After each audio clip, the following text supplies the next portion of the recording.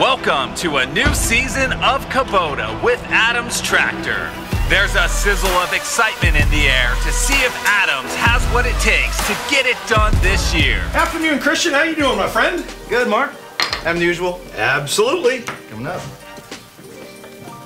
So, you think this is the year for Adams Tractor? Oh, you betcha. They're looking real strong this year. You say that every year, Mark. Well, Chandler, I mean it every year. I tell you what, I know what it's like to be on a championship team, and Adams Tractor has got it going for them.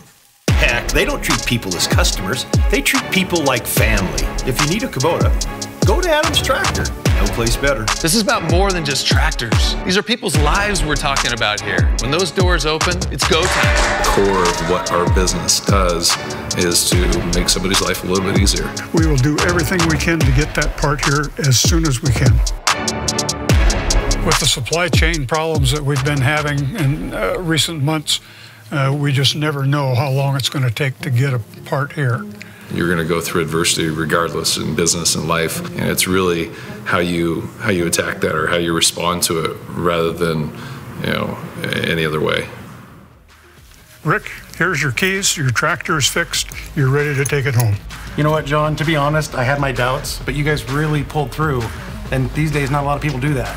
We want you to be happy, and you're like part of our family. Can I have a hug? Oh, sure. Our heart and soul is our people here at Adams Tractor. So we want to make sure they're taken care of, because if somebody comes into our establishment and knows that those people enjoy what they're doing, they're knowledgeable, they're resourceful, and they're helpful in every way they possibly can be, then those people are going to keep coming back to us time and time again.